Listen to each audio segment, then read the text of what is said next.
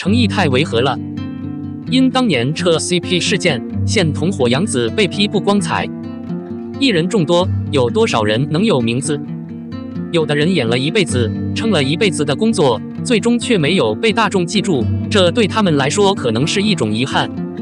但是，按照崇拜的观点，他们绝对不会后悔，因为他们一辈子都在做自己喜欢做的事，而且非常幸福。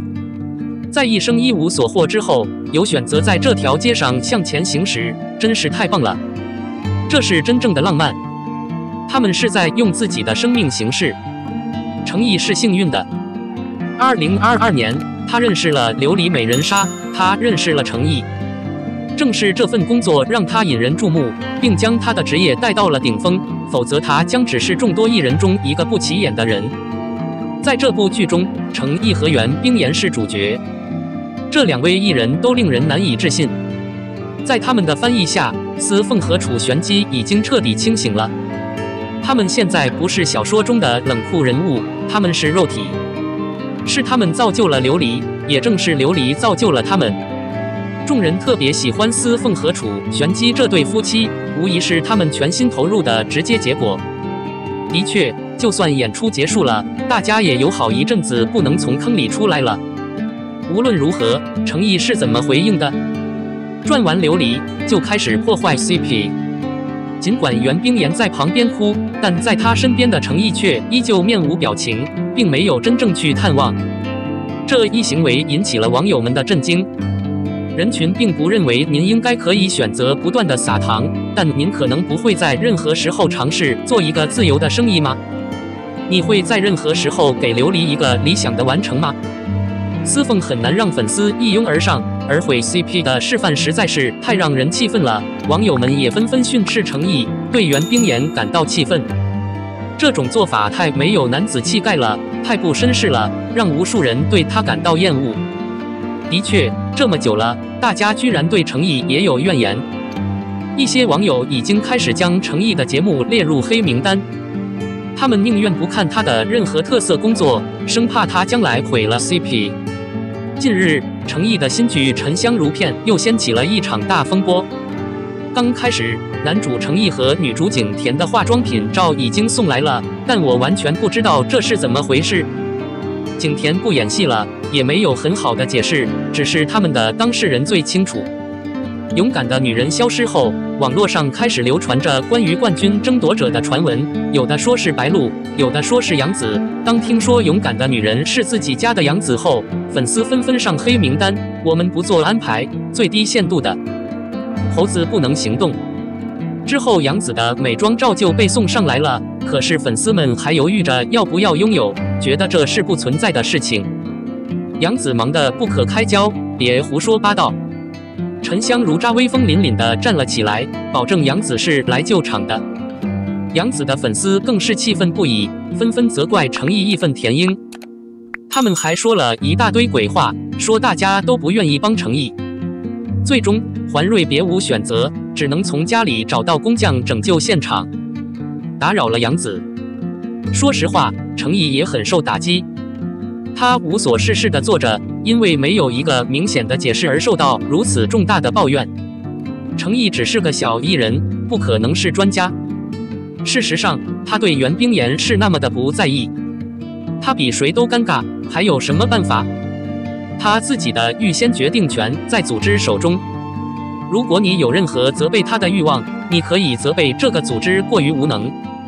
他利用这两个艺人带入现金，转过脸来，没有察觉到人，对成毅感到沮丧。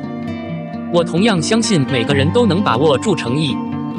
如果您无法掌握他，请不要诽谤或滥用他。全图模糊，不做赘述。02肖战啊肖战，妈粉惊呆了他的孩子。他在国外也很出名。肖战啊肖战，居然是妈妈的核心。肖战在中国被认为是虚张声势，这是现实也是设计。他在中国很像在影视圈，他在全球舞台上的展览，同样揭示了一种无所畏惧、无与伦比的实力和无与伦比的灵魂。据媒体报道，泰国一位知名酋长向粉丝们讲述了自己的经历，生活已经到了你妈妈问你是否认识肖战。显然，这位泰国酋长对他妈妈这个年纪的人竟然认识一位偶像工匠感到震惊，尤其是因为他是一个局外人。鉴于他聪明的语气，他惊讶于他的妈妈如此时尚，并且主宰了这个星球上最流行的事物。同时，他也对肖战的一般感觉感到惊讶，这让妈妈们成为人质。这条动态立即引起了网友们的同感，转发量立即突破1000条，立即进入泰国热搜榜。消息一回到国内，粉丝们就从一个角度感到欣慰。综合考虑，几乎没有中国贵宾能够赢得如此全球的尊重。话又说回来，粉丝们又被那一幕迷住了，纷纷晒出了妈妈和肖战的故事，话题也如火如荼地进行着，很热闹。肖战的粉丝是内娱绕不过去的存在。与其他偏向青少年的流媒体专家相比，肖战的粉丝涵盖了各个层面。据媒体测算，在肖战的动态粉丝中，25至35岁年龄段的粉丝占比高达59.97%。他们正在蓬勃发展，他们的推理在生命的上升阶段是动态的。重要的是，34岁到54岁的粉丝成熟度基本高达11.3%。这一段生活比较稳定，心理总体上会成熟稳重，心态已经定好。这个统计是基于网络活跃用户数，有的粉丝隐居，或者因为生活习惯对网络不是很热衷。这些粉丝通过他的电影和电视剧对肖战产生了兴趣和喜爱。毕竟肖战的剧数不胜数，《陈情令》《斗罗大陆》《王牌部队》等都是家喻户晓的剧。他们不仅在播出期间有人气和收视率，而且质量保证也得到了媒体的一致认可。自从肖战走红后，他就没有盲目的沉迷于 IP 剧。《王牌部队》《梦中的大海》《太阳有我》都是具有文学气质的原创剧。他能获得如此热衷于他的粉丝，这与他对工作的态度直接相关。他通过作品与粉丝交流，加强彼此的关系。作为粉丝，你遇到过哪些与肖战妈妈粉丝相关的趣事？欢迎留言分享你的故事。03，肖战不露面，粉丝在干嘛？内心娱乐总结人认证，冲钻3。很多时候，肖战很久没有露面，也没有开门营业，肖战的粉丝在做什么？大多数人会好奇吗？肖战作为国内一流的娱乐圈，自然有很多粉丝，而在他的粉丝中，现场粉丝的数量也远超其他艺人，导致不少人觊觎他的粉丝，希望他们摆脱肖战的粉丝毡。这样的结果肯定是不可能的，因为肖战的粉丝已经成了肖战的不动产，即使肖战自己不做生意，他们也有他们的事业。最近的内娱乐太平静了，追星女孩最常用的社交平台都在做各种改善日常生活的事情。不久前，我在每个艺术家的超级谈话中都得到了一个成绩。根据粉丝活跃度、发帖率等，每场超话分为白银级、黄金级、钻石级。哪个超话级别更高，可以代表这位艺人粉丝中的直播粉丝数高。其实这个级别是没有意义的，但既然有比赛，就一定有赢家和输家，所以肖战成了娱乐圈里唯一一个上过钻3的艺人。如果有一个，就会有2个；如果有2个，就会有3个。如果你曾经做过一次，你一定希望一次又一次的去做。所以，肖战自己不做生意的时候，一群女性数据工作者会继续这样搞数据。目前的内部娱乐圈确实足够平静。有好心的网友对几位大牌艺人的粉丝最近的所作所为做了一个总结，其中有的忙着退票，有的忙着骂鹅，有的粉丝在打架，有的围观斗场的人群，也有无所事事的无聊人，但肖战粉丝却一直在争先恐后的钻3，多么令人钦佩的数据意识！说实话，今天的内娱虽然有很多因为清浪行动不需要做的数据，但在榜单上是不允许做的，但还是靠数据跟一群明星比。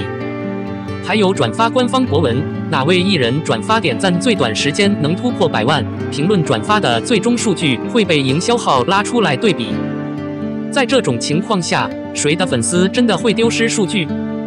等着被群嘲，还自尊为演员，难道不需要数据吗？国内娱乐圈最忌讳的就是演戏和站队，比较流量的时候，自己的艺人都是演员，不做统计。对比他们的演技，他们自己的艺人都是出道多年的老演员，显然他们的演技是死板固定的，不得不吹嘘不朽的演技。我不做数据，因为粉丝不多，根本做不到。演技就不用多说了，无论你想要什么，只要大声说出来。粉丝们希望肖战在他们想要的数据中排名第一。当所有人的注意力都继续集中在除了3维之外的肖战身上时，他们又怎么可能轻易爬墙呢？刻在肖战粉丝骨子里的 DNA 作为数据催促着他们将肖战的超话冲上顶峰。等到了结果，他们就会开始各种关于肖战的考古和思考。自娱自乐，积极投资，这个追星真的是肖战粉丝懂的。那些窗外不闻不问，只想做数据的粉丝，真的是太可爱了。